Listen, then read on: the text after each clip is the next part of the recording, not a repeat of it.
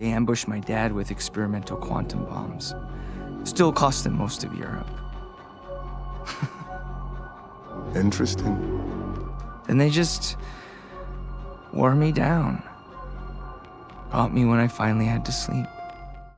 Welcome back, everyone. It's Charlie. This will be my full Invincible Season 2, Episode 2 video. There's a whole bunch of Easter eggs and references, so we'll break it all down. If you're brand new to the channel, be sure to subscribe to get all the episodes. Careful for spoilers if you haven't seen the episode yet. We'll just start at the beginning, work our way through shot by shot, talking about Easter eggs, WTF moments, starting with the episode title, In About 6 Hours, I Lose My Virginity to a Fish. It's a reference to a couple different things. In the context of the episode, it's about Mark thinking that he's going to have to marry Queen Aquaria, who's played by Tatiana Maslany, who's She-Hulk in the Marvel Universe.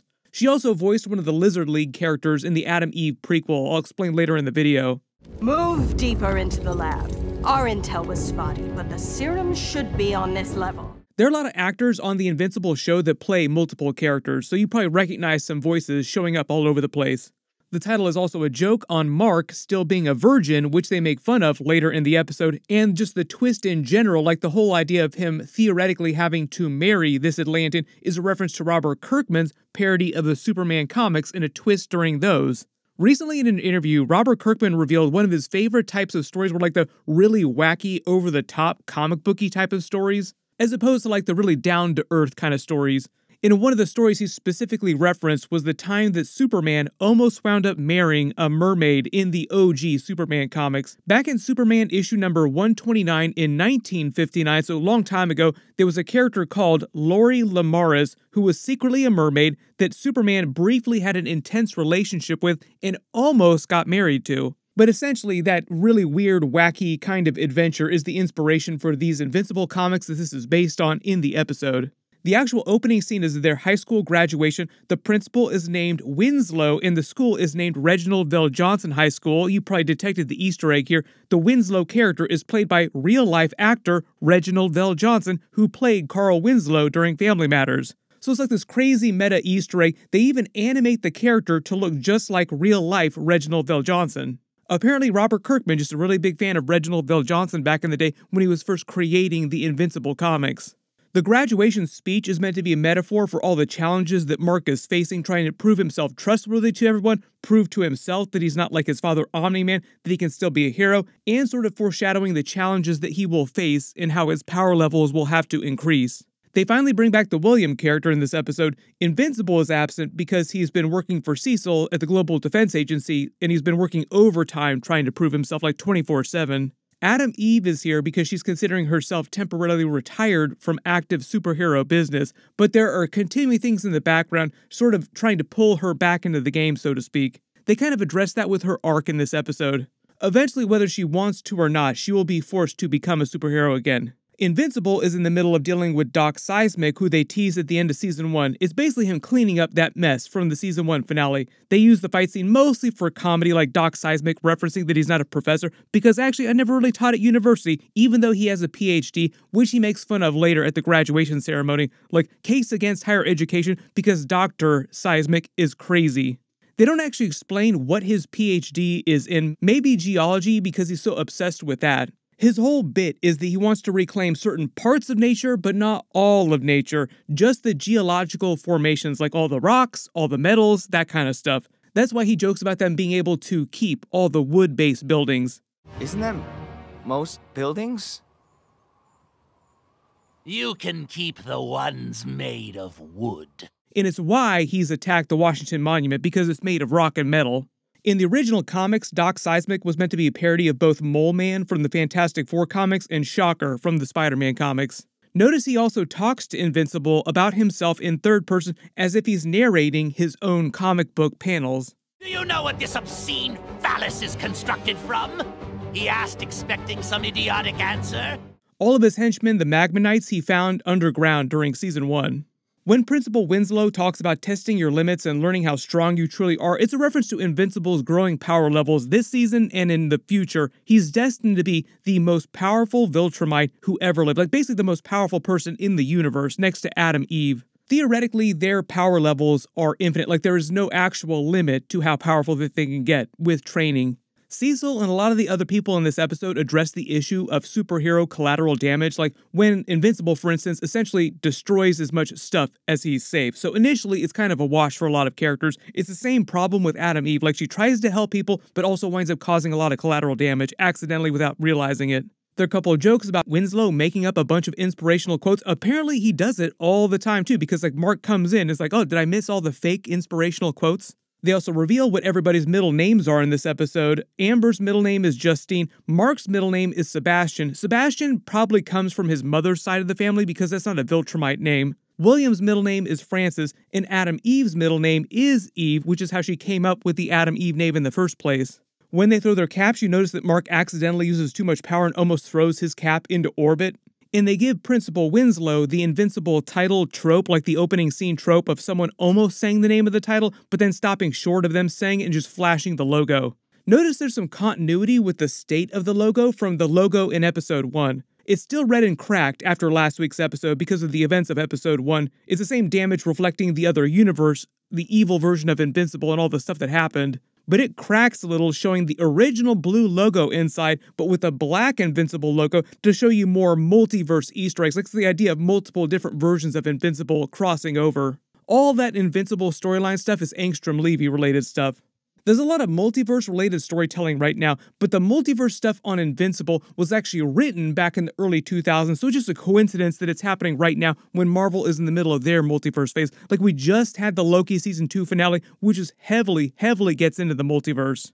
I talked about this during my episode 1 video too, but there was actually a Marvel crossover with the Invincible comics back in the day. Like, he crossed over into a Spider-Man comic, so technically the Marvel universe is just like another universe inside the Invincible multiverse. Also hoping that we see a crossover with The Boys TV show just because it's Amazon and Amazon does both of these shows, so they could have a crossover with Homelander, The Boys characters just as easily and just canonize The Boys universe as another universe inside this multiverse. They celebrated Adam Eve's treehouse from last season. She's still living on her own, but she could continue attending school so that she could graduate. She's not going to college like Mark says that he wants to. They all talk about their plans for the summer. She's going to continue doing humanitarian work, avoiding superhero business for now. Mark's still working for Cecil 24/7. Amber's working for a local politician on the election campaign, doing community work at the center that we saw during season 1. William seems like he's the only person who's actually interested in doing anything that like a normal kid would do before college, like actually enjoying his summer. Even though there's the whole subplot with Invincible getting accepted into college with Amber, I don't think any of us expect that to wind up sticking. Like, there's no way that he's going to be able to go to college and have a normal life with Amber and also be a superhero. Even if you haven't read the Invincible comics, like you probably sense, there's just way too many threats out there that are going to demand his time. Like, there's no way he's going to have time to go to college. Also probably going to wind up destroying his relationship with Amber. A lot of this part of the storyline is stuff that they're adding that was not in the comics, though. Like, he had a brief relationship with Amber, but they blew past that really quickly in the comics, just because there aren't that many original comics that they can adapt for the TV show, and they want to do like 7 seasons of the TV show, and they're hour-long episodes, so they expanded a lot on character stories. So for instance, there's way more Amber stuff going on this first half of season 2 than there was in the comics. It's the same thing with Mark's mother, too. Like, there isn't nearly as much story on her in the comics. Adam Eve references the reconstruction of Chicago in the wake of Invincible's fight with Omni-Man during the season 1 finale. The interesting bit here with the booze that Adam Eve creates is that Invincible seems like he and Adam Eve can actually get drunk from drinking the alcohol, despite having super physiology. Maybe she just specifically tunes their beers to have way more alcohol so they can get drunk, as opposed to like Amber and William, who are normal humans. If you think about it, Captain America, for instance, in the Marvel Universe, has way less power, and he cannot get drunk, no matter how much he drinks. So if Invincible is like 10 times, 100 times more powerful than Captain America, he shouldn't be able to get drunk. I think it's mostly to set up the virgin joke with the virgin Mai Tai, because she also kind of pokes fun at him for being a virgin still, which is also a bit of foreshadowing too. Not getting into too many spoilers if you haven't read the comics. There's a lot that winds up going on between him, Adam Eve, even the Amber character, even though a lot of the Amber stuff they're adding for the TV show. Even with the Viltrumites in the future like Anissa, but that's like a long ways off. Let's just say Mark will not be a virgin forever. They introduced the Shapesmith character played by Ben Schwartz, who's also the voice of Sonic. You probably recognize him from some other TV show. He's done a bunch of stuff. He's also playing a couple different characters during this episode. But the Shapesmith is a bigger character in the comics. He's another Martian who snuck back with the astronauts during Season 1, impersonating one of the crew members who they left behind, who we see at the end of the episode with the Sequids. They kind of set him up as the replacement for Martian Man, who was a parody of Martian Manhunter. Shapesmith himself is also a bit of a Martian Manhunter parody because his powers are exactly the same as Martian Man. The whole idea is that he's obsessed with becoming a superhero. Like, he sees Martian Man on TV on the broadcast. It's like, wait a minute, I'm a Martian. I can do that too. I want everybody to love me on this planet. There's no sinister plan going on behind him or anything like that. It's mostly a comedic bit with him just trying to pretend to be a human really, really badly, like completely failing at it. Pretty much everybody he interacts with knows that something is up, like, what is up with this dude? During the meeting, though, they also set up the idea of Invincible taking care of the Sequids from Mars, who are on their way to Earth at the end of the episode. Adam Eve gets herself into trouble trying to help rebuild apartments in the park, showing that she isn't really considering the big picture. They kind of address this with her talk with her father, even though her father is a terrible person. Even though Adam Eve wants to help people, they're trying to show that a lot of the superheroes in Invincible are similar to the superheroes on The Boys in that they're very narcissistic and usually only think about themselves. Adam Eve isn't that bad, but she's kind of like that. Like, she isn't really thinking about the consequences of a lot of her powers. When she winds up inadvertently hurting all those people, you could say that she also Brita'd it to make a Community reference. If you didn't realize, it's actually Gillian Jacobs doing the voice of Adam Eve, who played Brita on Community. She Brita'd it. Whatever. I'll run them through again. And you guys are gonna stop using my name to mean making a tiny and understandable mistake. Never make the Brita of Brita-ing each other's feelings. You're using it wrong. Wow, you Brita'd. Yeah, way to pull an Abbott. Mark's mom tries and fails to sell their house, trying to help them move emotionally on from what happened with Omni-Man. They also reference how they clean up collateral damage in this universe too. Cecil usually hires teams of contractors to rebuild a lot of stuff outside of like major city reconstruction projects. So effectively, the US government kind of pays for a lot of this stuff. But you have to imagine that a lot of Cecil's department's funding comes from a lot of the technology that they hijack from a lot of these saves. So it's almost like they can develop or create as much money as they actually need at any given time. So it's not that big of a deal. Like, if they can make all this advanced technology, they probably have access to a lot of quick money. They continue addressing Mark's obsession with proving himself to everyone, to Cecil, to the rest of the world, that he can still be a superhero. He's not going to turn out like his father. There are a lot of moments that question that during the episode too, where he seems like he could go either way, but that's also meant to be highlighted with this other universe version of Invincible, who definitely went evil, in the idea that in most universes, Invincible does wind up siding with his father. And this main version of Invincible is like the odd man out in that he did not turn evil. This also sets up the bit where she goes to confront Cecil about what's happening with Mark and sees Donald, and they answer a lot of people's questions, or at least address a lot of people's questions, not fully answering it, but at least addressing it. How was Donald here, seemingly walking around none the worse for wear, when he was blown to bits during Season 1? In the comics, Donald is a cyborg, so I'm guessing on the TV show what they'll say is that Cecil probably just had him rebuilt using some clone body parts and some mechanical parts and replace what was lost, and that's how they'll explain Donald has no memory of actually dying. Because it also seems like Cecil doesn't want him to remember what happened. My early guess right now, just based on this type of trope, is that they'll say on the show that Cecil has resurrected, quote-unquote, Donald many times, like he's died a bunch of times. This isn't the first time this happened. They go back to the Guardians of the Globe, who are getting their asses handed to them by Immortal during their training. Bulletproof seems like he's the only one who's doing fine, but he is way more powerful than everybody else on the team. A lot of this storyline, though, is to put Rex Splode in his place because he was such a big butthole during Season 1, and he's sticking up their training. He can barely handle it. Duplicate wants nothing to do with him, kind of giving him a taste of his own medicine, like he cheated on Adam Eve with her during Season 1. And it also sets up Shapesmith joining the team. Like, they need as much help as they can get, so they need Shapesmith, even as weird as he is. I love the way that they all kind of pick up on how crazy he is. Like, wait, what did you just say? Like, you seem so weird. My early guess is they'll figure out he's really a Martian pretty soon. Like, they can definitely tell that he's lying to them. They also use this duplicate scene, like the shower scene here, to remind you that her duplicates can feel everything that the other ones are doing. So like the one out here talking to Rex Splode can feel the other two who are still getting it on in the shower with the Immortal.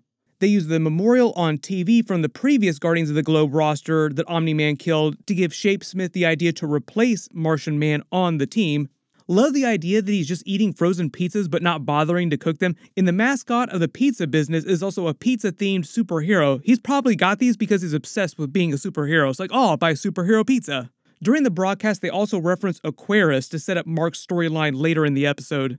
Mark flies past the burger joint where he used to work in Season 1, where they've eaten at multiple times during the series. He just met with Cecil there during Episode 1, and it's also where Adam Eve's father is working now. He goes to Midnight City, which they mentioned briefly in Season 1 to pick up Darkwing's sidekick Nightboy, who's taken the mantle since Omni-Man killed the original Darkwing. Basically using his gear to continue being a superhero. It's meant to be like a big Robin Nightwing parody.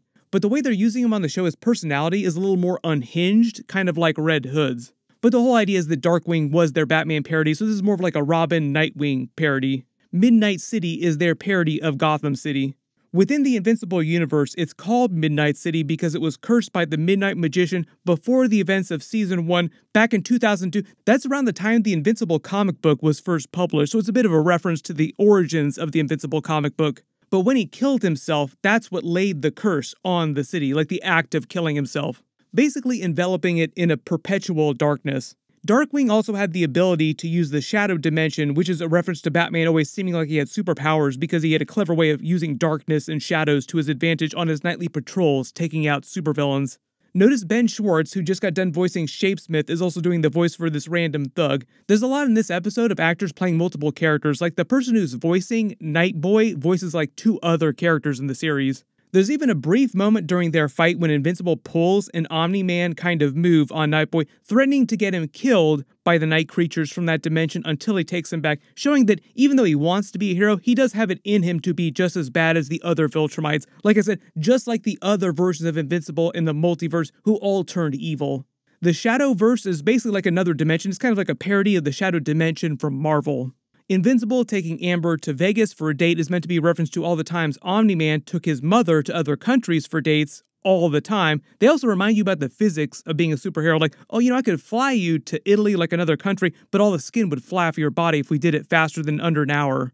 Then he's forced to answer for Omni-Man's killing of Aquarius, and they have all the jokes about him almost marrying his wife. She's played by Tatiana Maslany, like I said, who also played She-Hulk in the MCU. She also played one of the Lizard League characters, Lizard Queen, during the Adam Eve prequel. The whole idea, though, is that the Atlanteans in the Invincible universe are super powerful, and they are threatening to destroy the entire eastern seaboard if he doesn't go through with this. While this is going on, they set up the whole Lizard League storyline, which seems like it's going to become a bigger thing in future episodes. Generally, they're meant to be like a combination mashup of Cobra from G.I. Joe. There's a reference to the Terrordrome at the end of the episode, like that's their base. Everybody that watched the G.I. Joe TV show.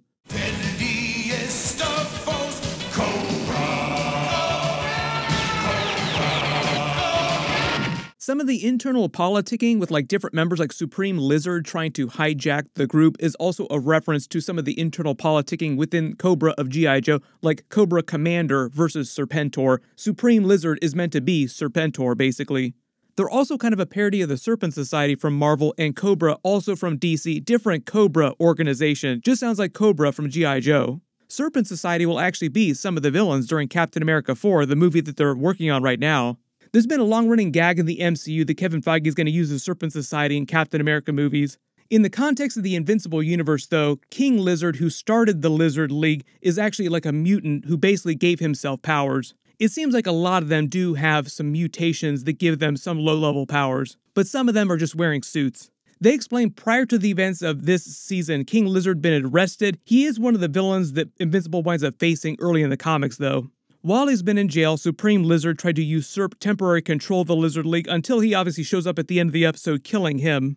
When they go back to the Atlantis storyline, this Atlantean guard is also voiced by the same person that just got done voicing Nightboy. He winds up having to fight the Depth Dweller, who's kind of like their version of the Karathen from Aquaman and DC.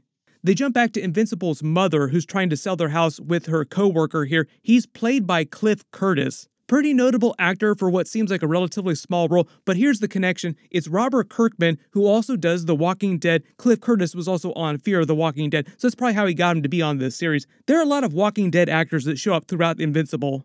Really good example is the Immortal is played by Ross Marquand, who played Aaron on the original Walking Dead series. Notice when Invincible defeats the Depth Dweller, Cecil clocks that he was weak to its sonic attacks and has the Global Defense Agency make a note of it and start developing weapons as contingency plans in case they want to kill Invincible. It's the exact same thing he did with Omni-Man during Season 1 and preceding the events of Season 1. They showed him developing all kinds of contingency plans, trying to find ways to affect Viltrumite cells in case he needed to take Omni-Man out. Turns out he needed all of them, even though none of the things that he tried were actually successful in stopping Omni-Man. They also follow up on this whole idea in the post-credit scene in the other universe with that evil version of Invincible who explains that their global defense agency was able to kill his father using special quantum bombs, and they were able to get him when he was forced to sleep. So the idea is that there are versions of Cecil out there in the multiverse who do find ways of eventually killing and stopping Viltrumites. Then they reveal what happened to that original astronaut Shapesmith had been impersonating, revealing that the Sequids used him to take a Martian spaceship and are heading towards Earth to try and take over. They'll probably address that fact, like Invincible will probably try and face them in the next couple of episodes at some point. When Shapesmith is lying to the Guardians of the Globe about how he got his powers, saying that he got them in a random industrial accident, that's a joke about classic comic book tropes, like classic Stan Lee Marvel heroes. A lot of them got their powers from random industrial accidents. And when the Lizard King returns, killing Supreme Lizard, he's actually voiced by Scoot McNairy, who was in Batman v Superman, but he's using a very different type of voice, so you wouldn't know it was him unless you watched the credits. Then they reveal in the post-credit scene that Angstrom Levy travels back to that other universe that we saw in episode 1 with the evil version of Invincible and learns from this version of Invincible how they were able to kill his father and stop him. All because he's looking for ways to actually kill Invincible in the main universe. The Angstrom-Levy storyline might conclude with the first half of Season 1, or they might be for the entire season. Not really sure, because they're only doing 4 episodes, then going on break, and then doing the second 4 episodes early next year. You also notice that in this universe, Cecil and Donald are both women. I don't know what their names are. There weren't a lot of information about them in the credits, but basically it's the exact same characters, but women versions. There's a whole bunch of Easter eggs and references in the episode. If you spotted any that I didn't talk about in the video, or you have any questions about what happened in the episode, just write them below in the comments. In my full episode 3 video, we'll post next week. Also, because we don't have Loki episodes anymore, I'll be posting my Invincible episodes a little bit sooner after they air. There were like 10 different videos I had to make this week just because so many big things came out all at the same time, so it took me a little bit longer to get this video out. Click here for my full Loki Season 2 Episode 6 finale video, and click here for all my other Invincible videos. Thank you so much for watching, everyone stay safe, and I'll see you guys in the next one.